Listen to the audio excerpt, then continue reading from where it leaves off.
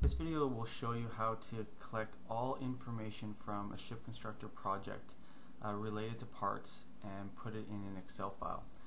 So all attributes related to a part will be separate columns automatically inputted from the database.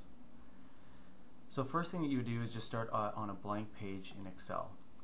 Then you move to the data, and then you have to click from other sources and select a SQL server. Here you will be putting your server that has access to your ShipConstructor database. So the server name, not the database name, so it's just the server name and the instance without the database name.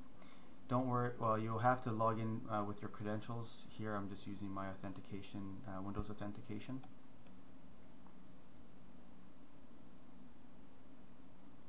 So here is where you select the project that you would want.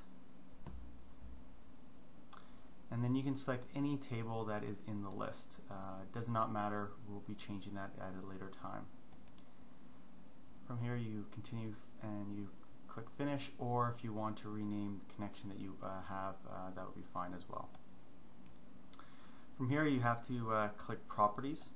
And this is where the changes happen to change the table that you select to the store procedure that you actually want.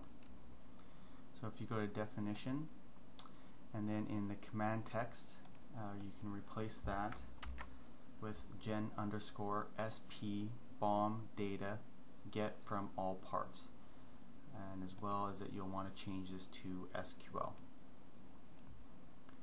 Click OK. And gives you a warning, which everything should be fine.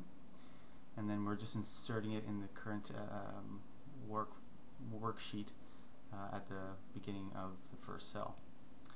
And depending on the project, this might take as long as 45 minutes, but most projects will finish within probably around 30 seconds to 2 to 3 minutes, depending on how much information, how many parts, as well as the number of user-defined attributes has a huge constraint on how long it actually takes.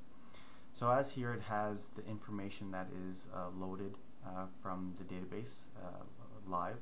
So it's not a direct link, so you would have to refresh the database or refresh the connection to get new updated information.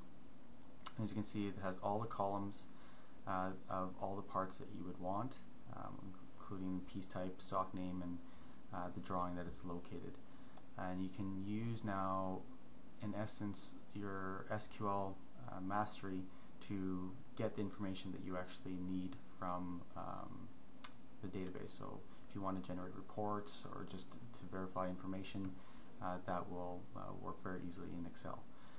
The only downfall really is the user-defined attributes are going to be listed as identifiers rather than the name of the user-defined attributes, but that can be managed by including a different table and linking it in.